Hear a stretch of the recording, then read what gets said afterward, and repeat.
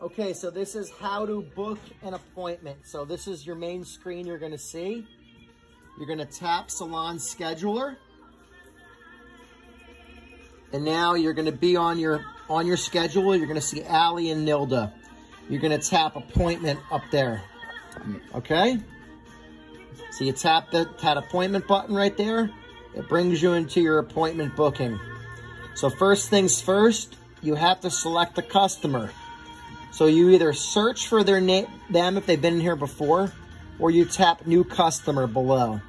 In this case, it's somebody that's been in here. Let's look up John. So we type in Jon. We hit the little arrow at the bottom, because that brings us that if we hit the little arrow, it minimizes the keypad. Now we can see the screen. And now we'll say John Test 1. That's who the appointment's for. Now we have to pick the day and time. So we tap on that, the calendar, and we tap on it again. We double tap it, and now it brings us into the calendar. And now John Test 1 wants to do an appointment for next Tuesday, St. Patrick's Day. He wants to get his hair dyed green, right? March 17th. So we click on March 17th, and I'm going to tap on that again right there so I could change the time. And now John wants to get in early. He said he's going to be drinking.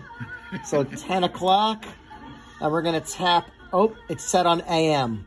But if it wasn't set on AM, I would tap AM right there. And now what services is John going to get? Okay, he's going to get his corrective color for his green hair. Not Brazilian keratin? Okay. And now, who does he want to do it? Is it going to be Allie or Nilda? So in this case, we'll say Nilda's going to do it. So it's right now it's on Allie. You can see Allie right there. So you're going to tap on that. You're going to tap on Nilda. Okay. You're going to hit the green check mark. Perfect. Now Nilda is saved in there. And then you hit done. Boom. Now if you see Tuesday, March 17th, 10 o'clock in the morning is an appointment booked. John Test 1, corrective color for Nilda. And then, when Nilda wants to check me out or Allie wants to check me out, they simply tap on the appointment. And they go up there at the top. There's a little button that says checkout. They hit checkout. They put in the price. In this case, they charged me $50 to dye my hair green. And they hit done right there. I'll do it for $25. Okay, now brought it in there, $50, and now they're gonna hit pay. Tap on pay. They're gonna charge it on the card, or if it's cash, they'll hit one of the hotkeys, or a custom amount for cash. Charge, and now add the gratuity. Add the gratuity, add the tip.